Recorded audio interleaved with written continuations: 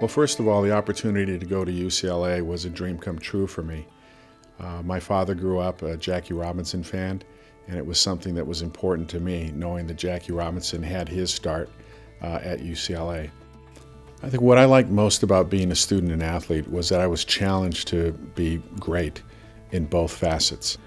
UCLA is a very challenging university academically. It forced me to reach beyond my grasp in many ways academically. From a baseball standpoint, we believe that we played the very best collegiate baseball in the country at that time.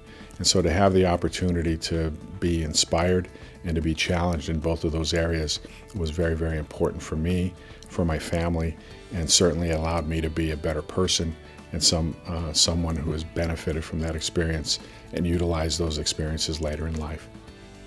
One of the first lessons that I learned from my coaches at UCLA as a middle infielder in the sport of baseball, when you turn a double play, you always need to expect the bad throw.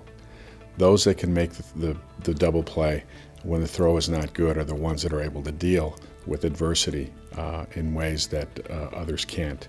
It's an important lesson to learn as an administrator of a program. Basically means that you need to be balanced, you need to be prepared, and you need to anticipate that things may not always go your way. Entering into the profession of college athletics was a blessing for me. It really was the opportunity to pursue a passion.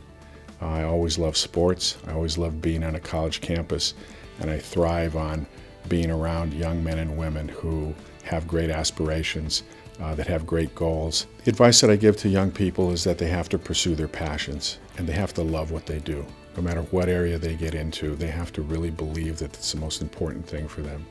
And I always tell them that the big time is where they are. In other words, the only place that they can influence is the place that they're presently working at now. And if they do a great job there, then the Red Sea could open and they could walk through it to get to the next place. Hi, I'm Dan Guerrero. I'm a former NCAA student athlete from UCLA.